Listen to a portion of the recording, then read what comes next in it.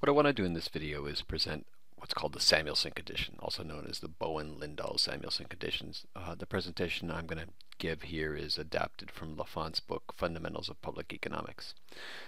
We have four main variables that we need to keep in mind. The first is X, private goods. Y is a public good, and I'll explain more below what I mean by public good. W is the aggregate wealth.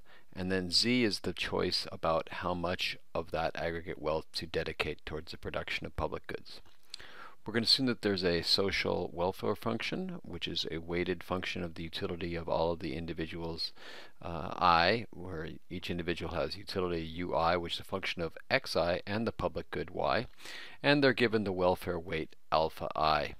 The economy is constrained by the fact that you need to dedicate resources Z in order to produce the public good Y, and the aggregate wealth constraint is defined by the equation W minus Z, that is total wealth minus whatever you take away for the provision of the public good has got to be greater than or equal to the sum of the X's across all of the individuals. The Planner's Lagrangian, therefore, is the expression below, where we simply have the objective function alpha I, sum over the I, alpha I ui. We've got the constraint for the wealth constraint, and we've got the constraint for the production function. We can now specify the first order conditions that define the optimum. The first, with respect to xi, we get alpha I dui dxi for lambda. Notice that that's true for each of the I. So if you had, for example, 1,000 individuals in the economy, each of those individuals would have this this equality would be satisfied for each of the individuals, but the lambda on the right-hand side would be the same. The second is the first order condition for the public good y. And now we have only one of those because there's only one public good. So the left side is the sum alpha I dui dy, and the right hand side is mu, or the shadow price on the technology constraint. The third first order condition is with respect to Z, and it simply says that mu g prime is equal to lambda. So that ties together the first order conditions with respect to xi and y. We now use the first order conditions with respect to xi and y, and to come up with some important relationships. The first thing we do is we use the third of the first order conditions, that mu g prime is equal to lambda. That gives us the first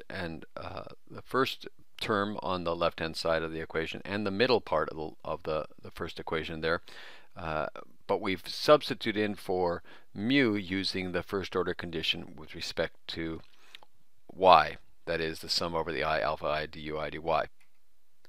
We then, on the last part of that equality, we have the left hand side of the first order condition with respect to x, that is alpha I dui dxi.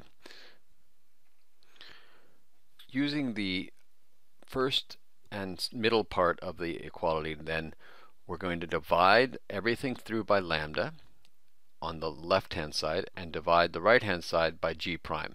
That gives us this equality here. So let's look at this very closely.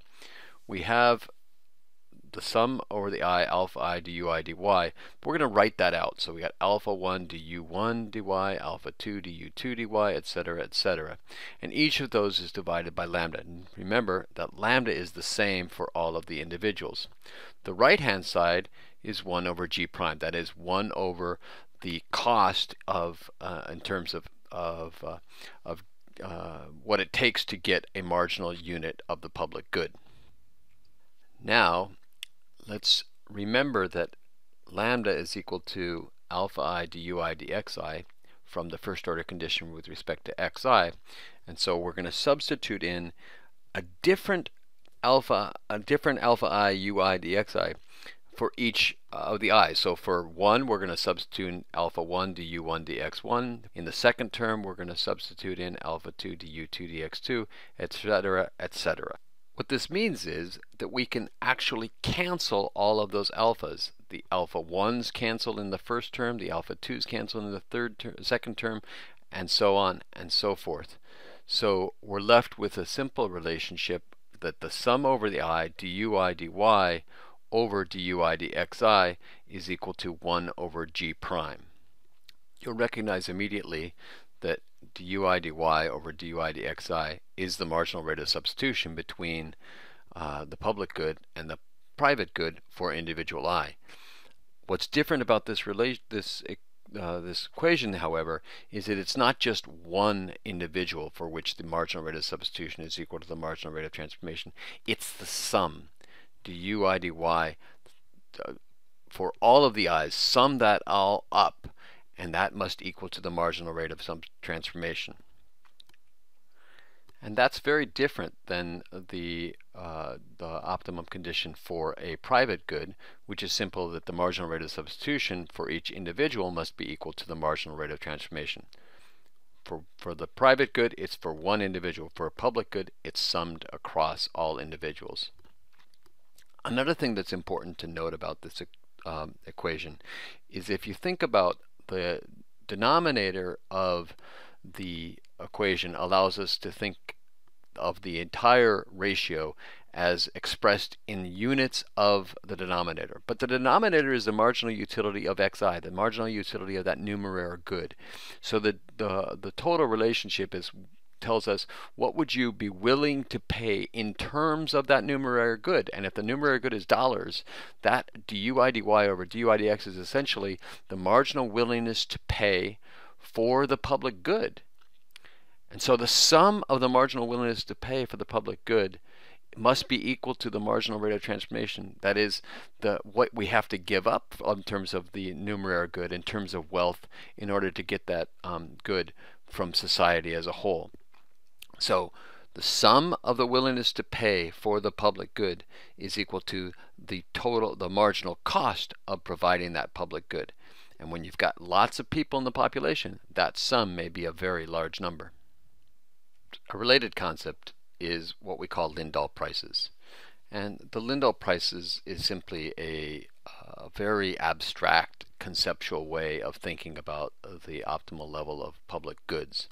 So imagine that you have personal prices Pi for the public good, so that the individual's utility maximization problem is to maximize their utility over the choices xi and y, subject to the constraint that their total wealth, the individual's total wealth at wi, must be greater than or equal to their consumption of xi and the public good in which they have to pay for at the price Pi.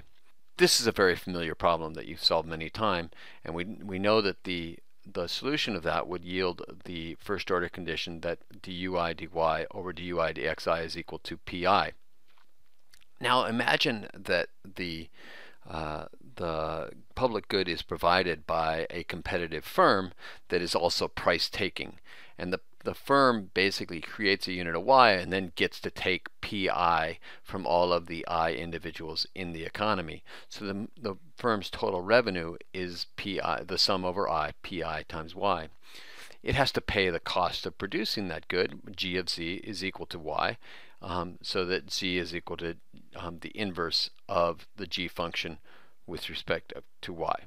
Since the firm is a price taker, it's going to be setting its marginal revenue equal to the marginal cost, where the marginal revenue is the derivative of the sum of its revenue, the sum of the revenue that it gets across all of the individuals with respect to y, which is simply equal to the sum of the PIs, and the marginal cost is given there. So at the optimum, the sum of the PIs must equal to G prime, or the firm will supply up to the point where the marginal rate of transformation, 1 over G prime, is equal to the sum of the marginal rate of substitution for all of the individuals. That's the social optimum, which is what we wanted to achieve. So if we were somehow able to get these Lindahl prices to be used in the economy, we would achieve the social optimum.